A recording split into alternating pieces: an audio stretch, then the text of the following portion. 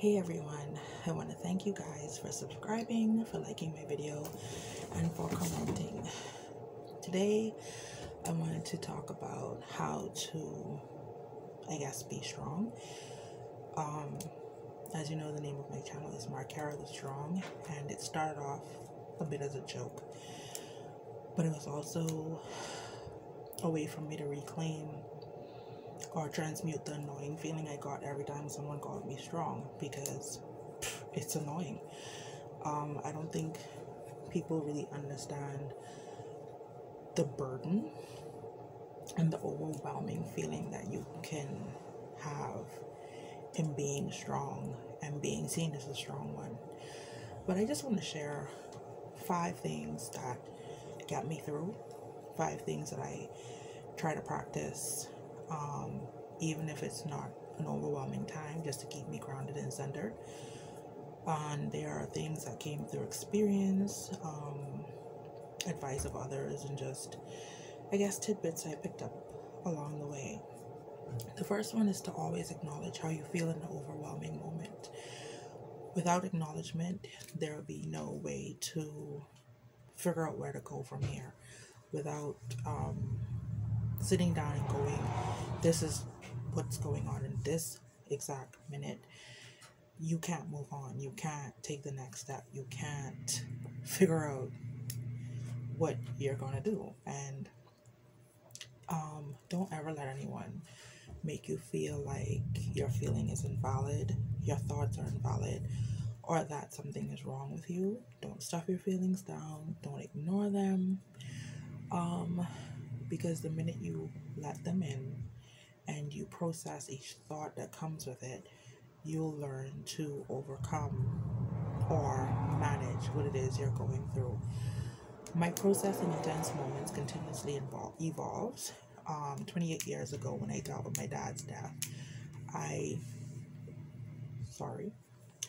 learned to push things away because I was 11 years old and I didn't want to be in anyone's way. My mom had been with my dad from she was 17. She was in her 40s and he was no longer with us, and she fell apart. And for a woman that I basically idolized, watching her fall apart was one of the scariest things in my life. So I thought if I minimized myself, it would make it less overwhelming for her. That's a whole other story we'll get in another video. But yeah, I learned that that was not the way to deal with it. And in 2003, when I buried my firstborn daughter, I learned not to ignore those feelings or let anyone tell me that I was wrong in feeling the way I felt. Music is a great thing to get you through. It can actually bring you down to that lowest low and then lift you right back up where you need to be. It's just one of those magical things that I keep in my arsenal. The radio was always almost on when I was growing up, and with the siblings of mine being way older than me, I was exposed to a wide array of music, types of music, and just, music is one thing that always kept me on beat. The second thing is to write. Journaling has always been something I've done, whether consistently or sporadically. It's always been present. But for overwhelming times such as grief or just disappointment or moments where you just feel it's hard to cope, journaling can actually be something that helps, and you can do it in a twofold manner. You can actually do it where you have your positive thoughts and you have your negative thoughts, and for negative thoughts you can actually burn those thoughts that you have that you would be terrified to say out loud, terrified to let anyone know that you're even thinking those. You can write those down and burn them, especially if you don't want to keep them or have a reminder of them. You can find a moment to yourself, speak out what you're feeling, and announce that you're letting this go and that you need help coping with it, and use a fireproof container light it up and just release as the ashes form, as the smoke comes up. You can just let yourself feel like this is where I am letting this go and I'm not letting it control or define me. You feel a breakaway sometimes in that moment, or you feel a shift in your healing. You actually feel like, whoa, something's going on. I know for me, it helped immensely when my dad's death anniversary had come around again. And I was thinking about how young I was when he died and what all I missed out on and how my life went not having a father. And I started to get angry. I felt, I don't know, left out.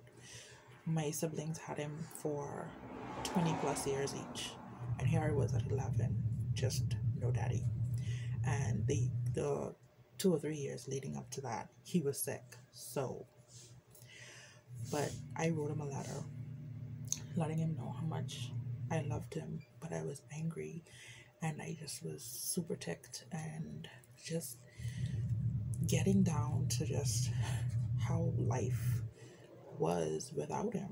And I burned it. I let it go and I was like, I cannot carry this anymore. I also wrote one to my brother.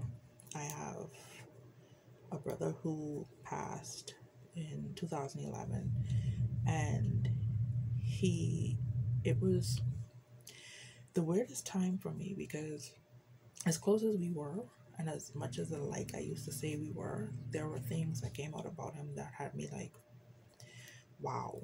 And there were some situations that I learned about that just weren't the best. And I wrote him a letter because I'd actually wrote him a letter before he died, and he died before he got it. And I rewrote this letter expressing how I felt and just telling him that I'm just going to let it go because it makes no sense to carry it. Each time I felt a release of tension in my body, I felt as if my soul was much, much lighter. It was just an amazing feeling in that moment because I'd be re-grieving, not just re-grieving the person's absence in my life, but like going over just things leading up to their death and things that I felt would have gone differently in my life is always in the back of my mind. And it didn't give me a good feeling. It wasn't the best state of mind to be in. And it just was so many things that I was already carrying. I didn't need this on top of everything else. And I let that go. And yeah, so you can use music, you can acknowledge your feelings, use music, and journal. That's 3 things, even though I said 5. The music is a bonus. Getting outside is another way to deal with being overwhelmed, stressed, grieving. I learned that the beach unintentionally had become a spot for me to deal with my hard moments, especially when we moved here to Eleuthera. We moved here giving up everything in Nassau. It was a move. It was a completely faith-based move and one of the scariest things I have done. And like, we were here and there are no words to describe it because we knew nobody here. We'd only been here once before to check out the school that I put my son in, and then I announced, hey, let's go. And I don't know, I gave up. I was working for myself. I gave that up. My boyfriend was working, and what he did was he announced, like, we had been here a week. My son had started school, and he announced that he was gonna go back to Nassau, where we're from, and keep his job and pay the bills over here that way because it doesn't make sense for both of us to be unemployed. So that was the first blow. The second blow was when he came back after the job had actually called him. We had been to an employment fair at a local hotel. They hadn't called and I like didn't have my heart set on it. But he'd finally gotten called to work, and he was finally back here, and he was working. And we would take little trips up and down the island. We'd hit the beaches. We'd do all these things to just get to know the area better and keep the children occupied and keep their minds off of like the transition we were going through sometimes. And I realized there was this beach we were told about in this little hidden spot, and it's a 30-minute walk from where we parked the car. And we explored it a bit, and then we found a fishing spot. But when everyone was fishing, I decided to go off by myself. And I sat in the water and I cried. And I cried. I released everything that I've been holding in about the move. It was just a heavy time for me. I wanted to be working. I had no intentions of being here not working. In NASA, there's always some hustle to be on, and there was, to me, nothing here, no way to hustle. And I just felt like, what did I do? And I sat in the salt water and I cried and I spoke aloud, and I just was like, oh my goodness, what have I done? We came out here and like, what have I done? And I hadn't heard back from the hotel. I had sent out what felt like a gazillion resumes before we left Nassau. We hadn't gotten called back from anyone, and it was just like, wow. And as I cried and I spoke aloud, I imagined everything just drifting out to sea. And by the time everyone came walking back from the fishing spot and we headed back to the car, I was in a different mental space. I had felt a shift and just felt like we were going to be okay. So getting outside, beach preferably, does wonders. But even if you can't get near the beach, just walking in the grass barefoot does it for me as well. Okay, number 4 is creating. I'm a creative, and it erupts from me, defying all description. I'm happiest when I'm taking a pile of materials and just transforming them into something you wouldn't imagine or expect, or just taking stuff and making it more useful in a different way, or making it pretty. I just love the whole process most of the time more than I love the finished product. When my mom died, I was in a tailspin. My ex-husband handles grief and life differently than I do, and I'm trying to grieve, transition, raise 2 kids, be a wife, be everything that's required and more. And my sister, and I had started a business, and it hadn't really taken off or leveled out or done any of that good stuff. And he goes, you need to get a job. Now, I'd been home since I had my daughter, who was 2 at the time. I think she just was going on 2 that year. And I wasn't totally ready to have her anywhere. And it was a lot. It was asking a lot of me. And I took out my mom's sewing machine and set it up and discovered that I could sew. Which is really funny because the whole time that she was alive, I sewed maybe 2 outfits for a goddaughter of mine for her birthday and never sewed again. I was pregnant with my son at the time. And I was like, yeah, not doing that again anytime soon. I understood the concept. There are some things for some reason, it just wasn't sticking with me. And it was annoying. I was frustrated. Maybe it was the pregnancy hormones. All I know is I didn't sew again. And I ended up taking this machine out now when she died. And with some help from my godmother who lived next door, I managed to get some things put together. And she was like, interesting that you're sewing like this and sewing now after your mom is gone. She's like, she must have handed it off to you somehow. I understood things that I didn't understand before, and I just instinctively knew how to do certain things. And I mean, I guess you can say it's in the blood because my mom's dad sewed and my mom's mom sewed. So I'd always been around a machine. I'd always sit and watch them sew. I just never picked up and did anything myself. So that got me in a headspace to deal with any conversation that started with, did you look for anything? Are you open to anything?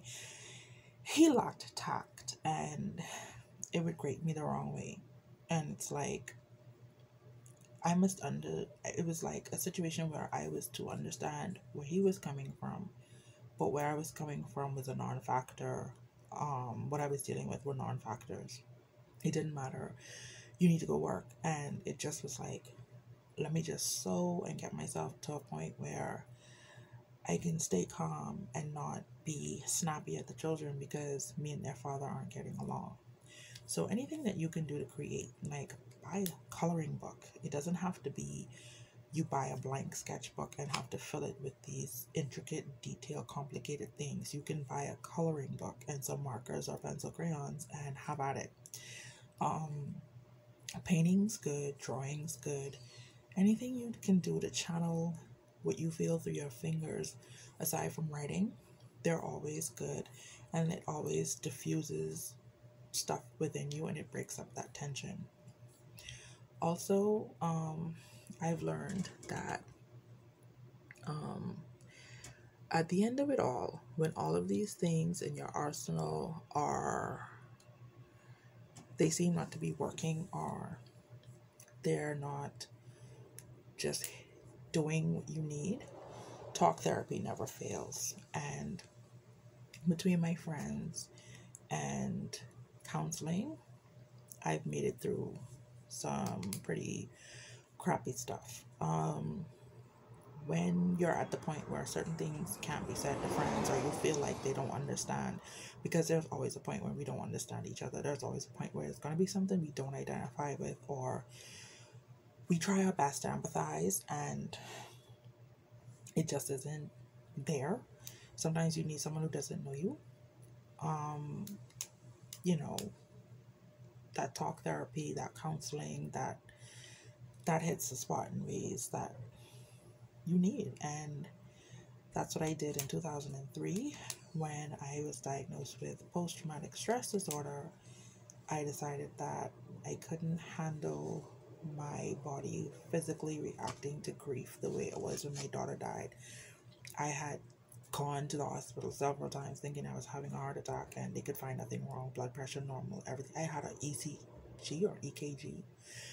I had a heart test run, normal, like just everything normal, and no one could tell me what was wrong until I went to another doctor, and somehow we got onto the topic of my firstborn having died, and he goes, oh, he's like, how are you, like, are you having any other symptoms that would make you think that, I don't remember the way he worded it, but I did end up telling him that I would hear my daughter's oxygen machine when I'm out or when I'm at home. I would just hear beeping and the heart machine. And then there were times when I would hear the beeping of her oxygen machine that would tell you that her saturation levels were low, and it would give off a warning. I would hear it like clear as day, just sitting down.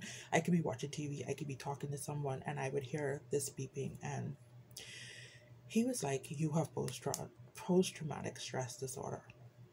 And it was like what? Like, you think that's something for people who've been in like these horrific, dangerous situations, like guys who've come from war, or someone who's been in a car accident. And he's like, that's trauma. That's traumatic what you went through. So I ended up going to counseling, and it helped immensely. The other time when I ended up having to call and make an appointment to just clear myself was in 2009 when my grandmother died April, and in September my mom died. We were just processing my grandmother being gone, and September it was like WTF. So I spent the first couple of months trying to tell my elbow from my knee. I would go in the food store and could not figure out what I went in the food store for. I couldn't function.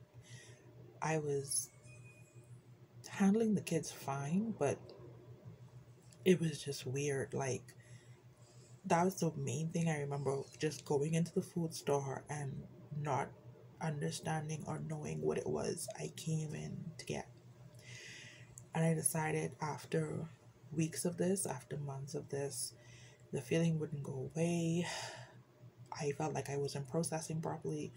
I called and started counseling, where I was able to release some things and just talk about it and just like make sense of it. And it just turned out to be another traumatic event, because she'd walked out the house saying she was coming right back and she never did.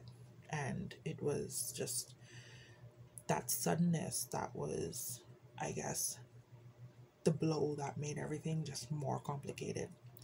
So yeah, after you've created, you've acknowledged your feelings, you've listened to music, you've gotten outside, you've journaled, you've done all these things, and it just feels like nothing's working.